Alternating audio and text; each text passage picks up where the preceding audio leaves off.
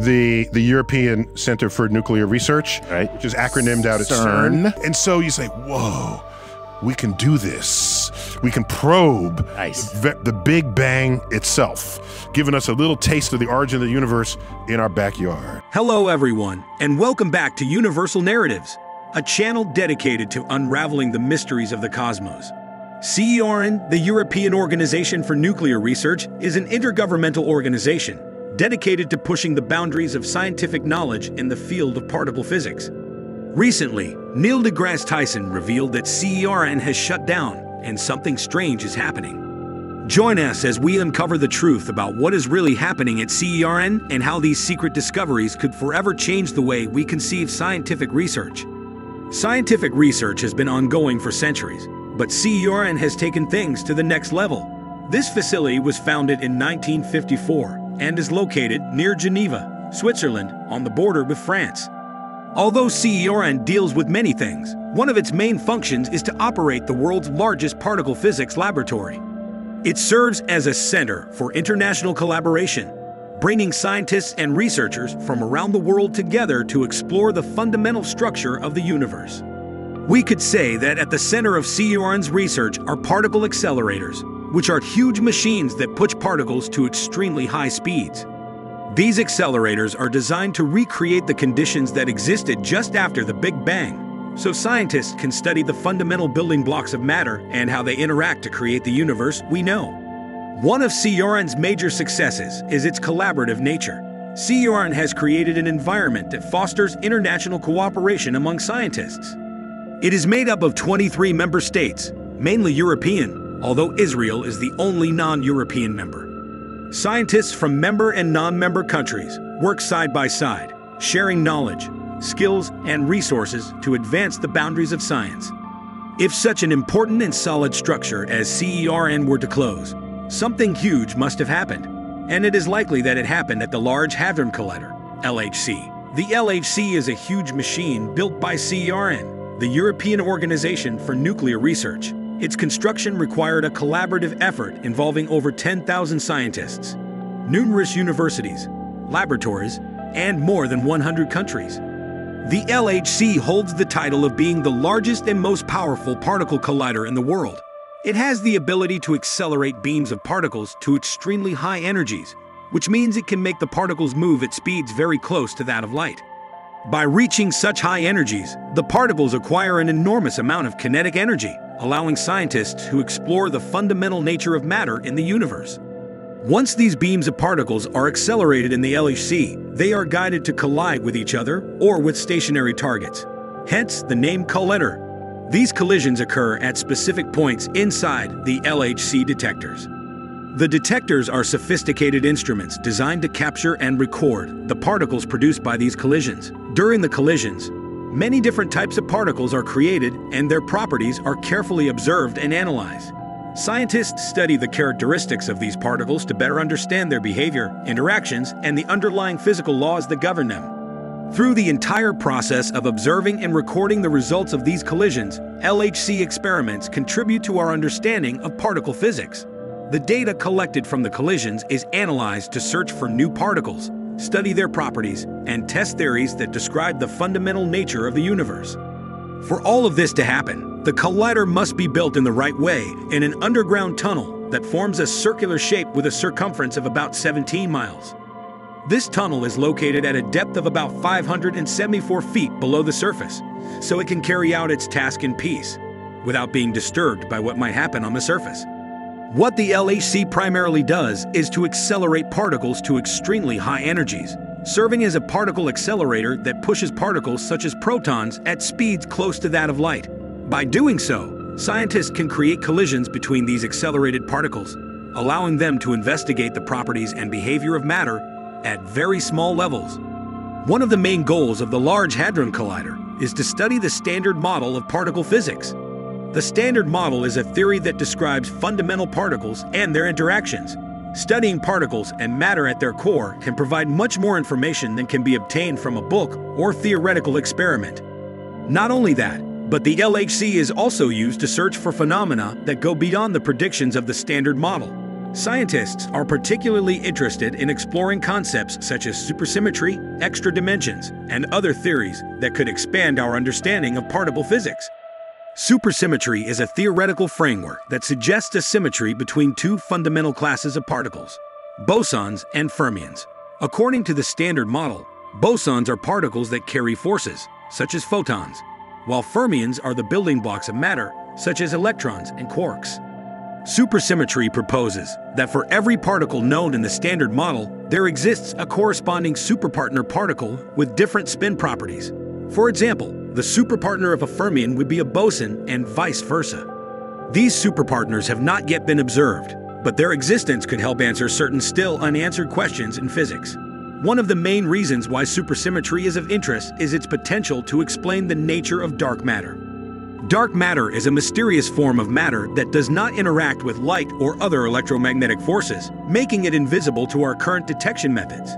Supersymmetry provides a possible candidate for dark matter in the form of the lightest supersymmetric particle, which would be stable and weakly interacting.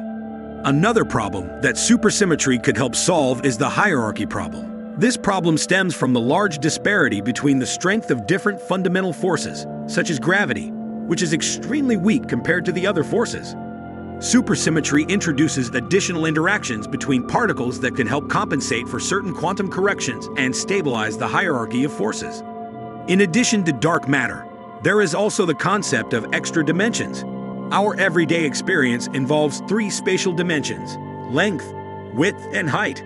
However, some theories propose the existence of additional spatial dimensions beyond these three. These extra dimensions are compacted or rolled up in such a way as to not be directly observable in our macroscopic world.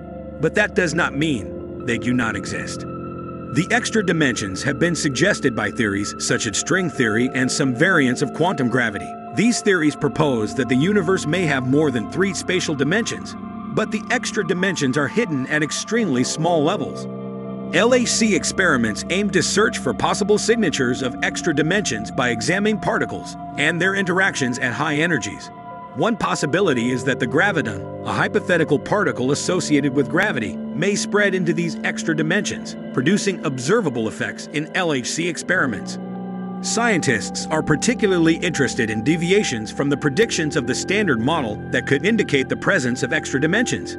Deviations of this kind could manifest as unexpected patterns in particle collisions or in the production of new particles that do not fit well into the three-dimensional framework of the Standard Model. But how does the collider do all this? Well, there's a lot behind it. The Large Hadron Collider essentially operates with four main detectors inside it: ATLAS, CMS, LHCb, and ALIC. Each of these detectors has a specific purpose and is designed to investigate different aspects of particle physics. ATLAS and CMS are general-purpose detectors that are versatile and able to study a wide range of physical phenomena. They are designed to capture and analyze the particles produced by collisions in the LHC. These detectors provide complete measurements of particle properties, such as their momentum, energy, and direction. Scientists use data collected from ATLAS and CMS to search for new particles, explore the forces and fundamental particles of nature, and test various theories. LHCb, on the other hand, is a specialized detector dedicated to studying the subtle differences between matter and antimatter. Antimatter is essentially the mirror image of matter, with particles that have opposite charges. The LHC detector is designed to precisely measure the properties of particles and their corresponding antimatter, allowing scientists to investigate why our universe is predominantly composed of matter and why antimatter is scarce. ALICE, the fourth detector, is specifically designed to explore the properties of a unique state of matter called quark-gluon plasma. It is believed that the state of matter existed shortly after the Big Bang, when the universe was extremely hot and dense. ALICE helps to recreate these extreme conditions by colliding heavy ions like lead nuclei and studying the behavior of quarks and gluons, which are the building blocks of protons, neutrons, and other particles. By studying quark-gluon plasma, scientists aim to better understand the early universe and the conditions that prevailed during its formation. We need to learn more about how the early universe was formed and how it transformed into what it is today. The way the LHC works allows scientists to learn every aspect of matter, studying matter in extreme temperature and density conditions. we get answers about the nature of particles and how they work. That is why scientists working on these projects have found the perfect way to recreate the conditions just after the Big Bang with the LHC, making it much easier to get to the root of these questions. During the early stages of the universe, temperature and density were incredibly high. So by recreating these extreme conditions in the laboratory, scientists can observe how particles interact and understand the fundamental laws that govern their behavior. This research helps us uncover the underlying principles that shape the behavior of matter and energy at the most fundamental level. By studying matter in extreme conditions, scientists can explore phenomena such as phase transitions, where matter transforms from one state to another. These phase transitions can reveal valuable information about the symmetry and structure of the early universe. The discoveries made through LHC experiments have a significant impact on our understanding of particle physics and the universe. Not only do they contribute to testing and refining the standard model, but also to probing theories beyond the standard model, such as supersymmetry and extra dimensions. The results obtained can support or refute these theories, opening up new directions of research and pushing the boundaries of our scientific knowledge. However, it is important to remember that science is an evolving process. Although CERN has temporarily closed, scientific research continues around the world. The data and discoveries made so far in the field of particle physics are just the starting point for further investigation and new questions. The temporary closure of CERN may represent a moment of reflection and planning for the future of scientific research. So, while we wait to discover what will happen at CERN and how these secret discoveries could change the way we conceive scientific research, we must be ready to welcome new information and new challenges. Human curiosity and the thirst for knowledge will continue to guide scientists in their effort to explore the universe and unveil its deepest secrets. Thank you for joining us on this incredible journey. If you enjoyed the content and want to stay connected, don't forget to hit that subscribe button and give us a thumbs up.